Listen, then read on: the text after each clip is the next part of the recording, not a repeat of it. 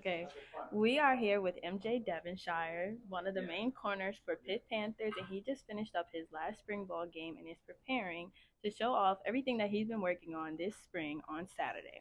So, how are you preparing to be a leader for this team this year? And what are you doing now in spring ball to show your team that you are a leader? Working on being more vocal, just communicating with the guys, whether a young guy, old guy, and learning how to communicate and how different people respond on the team. Everybody doesn't respond the same, and everybody doesn't respond to yelling. So you got to be able to get your message across to either guy, any guy on the team, and just learning how to do that has been a big jump for me this spring. So, have you taken a different approach when you talk to the younger guys, to make them comfortable? Yeah, definitely. I've been more encouraging. They hear enough hard times from the coaches. The coaches are always on them. So just being encouraging and letting them know that sometimes, sometimes people need to hear they're doing a good job. So just being in those young guys' corners and letting them know, just keep going, keep pushing, keep working. Okay, and in some previous media interviews, you mentioned how you wanted to bulk up and how last season you felt like, not pushed around, but, kind of had some trouble with the bulkier receivers. So, Yeah. how do you think bulking up will improve your game? Just allow me to not be able to get pushed off as much and guys just not to be able to move me around. Being a physical guy, you got to be able to have the weight and make it through a season. So being putting on weight and making it through the season will definitely help at the end of the year. When it comes to playing a big receiver, I won't be worn down. My body won't be as tired. I'll be able to hold my own weight.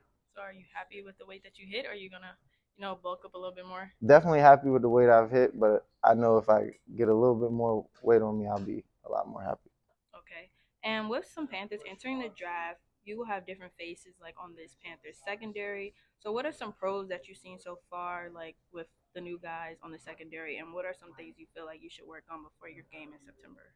I think they're young, so they're out there, they're running around, they're fast paced, they're jittery, and that's always a good thing. It's easier to slow a guy down than it is to speed him up. And like I said earlier, they don't make a lot of mistakes. They've learned in their years of sitting down and sitting behind guys. They learned from the guys that were going and sitting behind.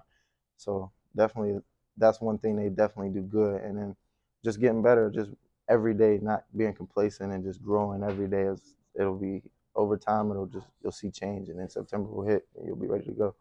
Okay, and what receiver matchup do you feel like gives you the most competition here in practice? I don't know who gives me the most competition. I try to mix it up because every receiver has so many different tools, and they have like what you would call a deep bag, as we say. So just working with different guys, like I know Tay's quicker, Bub's stronger. I work like working with Day Day. Day Day uses his hands a lot. They all give me different things. They all got different tools. So I definitely like going against all of them for the most part. Okay, and lastly, Coach Narduzzi just mentioned that you guys are doing a different format for this year's spring game. How do you feel that will benefit the team? Um, just getting reps. Everybody will get reps, and coaches will be able to coach their position. And last year, when you do a draft, sometimes you got the corners coach on the opposite team from us, so we're not getting coached by him directly during game day. But this year, with the offense, defense, the Coach Collins will be able to coach all of us and see all of our reps and be only worried about the defense because he's not on the opposite team. Okay, well, I look forward to seeing you on the sideline, how vocal you'll be this Saturday, and good luck. Thank you.